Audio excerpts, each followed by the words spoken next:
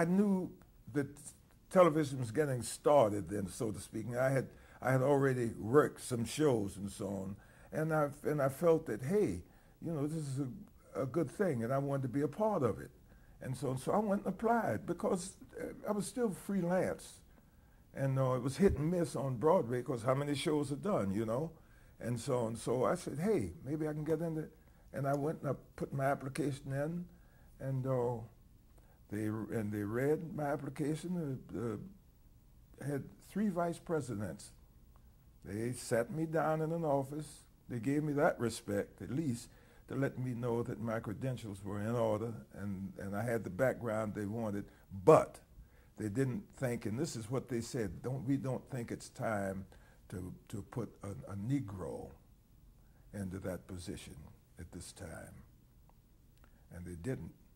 And but they ended up, they hired a black stage manager later on, pretty, I guess it must have been a few years after that. They hired a chap who's deceased now by the name of Roy Allen. And but then I was the next one in line. And so they sat you down and they told you that. How did you respond? What did you say? Well, you know, there isn't too much you can say. I don't agree with you, gentlemen. You know, and if you feel that way and you are American and you feel that way and you feel that you are American, I say it's you people who have to change that. I said you should make that change if I'm qualified. But how much could I lambast them? You know what I'm saying? So, you know, just bow out and bite your teeth, bite your tongue, and go on. And I came on back to Broadway. How long did it take for you to be hired as a stage manager at CBS Television? About 10 years after that.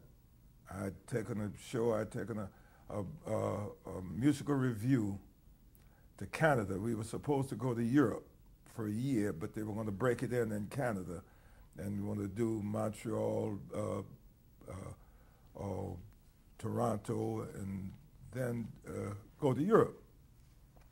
And we played both places. We played Montreal and played Toronto, and then the Maningorian was the producer's name. I'm trying to think of his wife's famous actress. I can't remember her name. But anyway, he called me and told me, Jimmy, we have to close the show.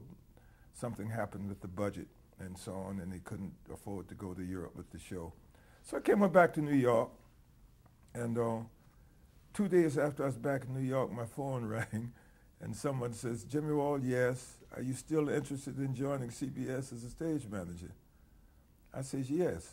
So when can you take a physical? I thought it was some of my guys who knew was putting me on. So I say, right now.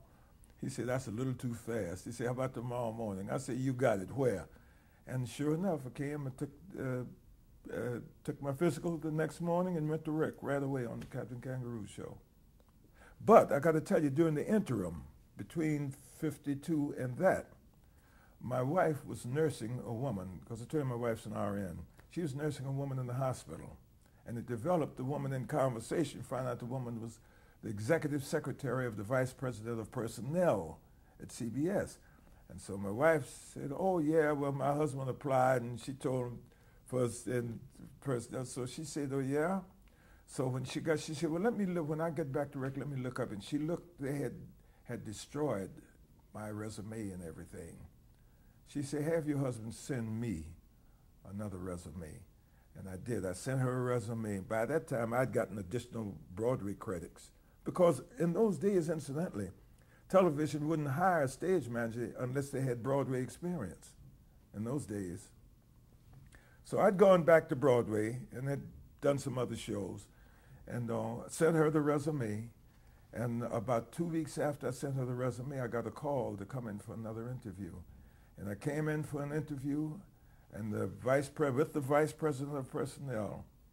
And he looked at my background, he flipped, he said, they need you. They need you. And then about another week after that, I was hired.